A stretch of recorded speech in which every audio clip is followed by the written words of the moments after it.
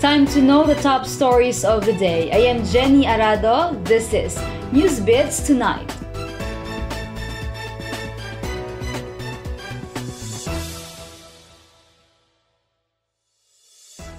The Office of the City Building Official has given the management of Magallanes Residences 5 days to vacate the building effective Friday, January 17. Rob Gumba has the details.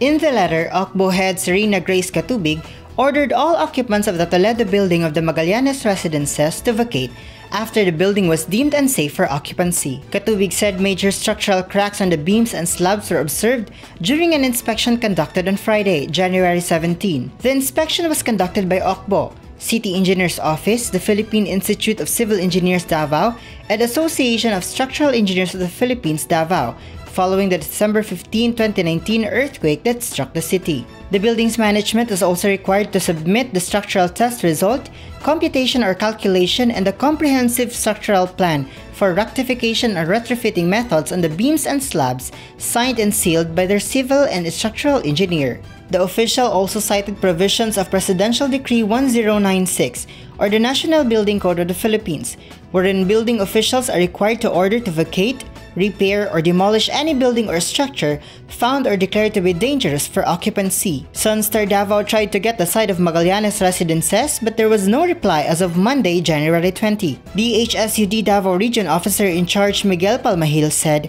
these condominiums were declared to have been affected by the earthquakes based on Ocbo's assessment. Rob Gumba, Newsbits Tonight.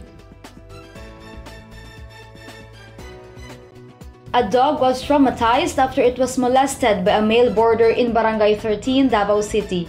Juliet Revita for the story.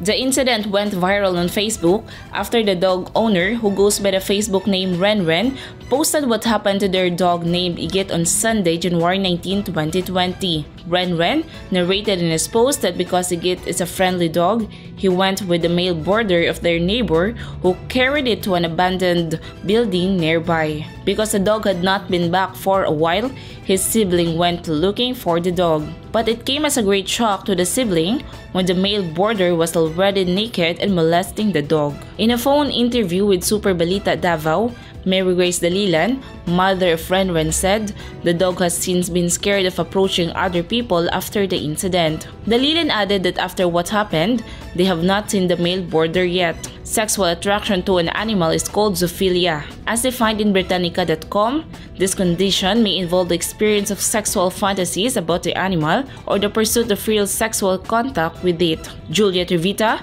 Newsbeats Tonight.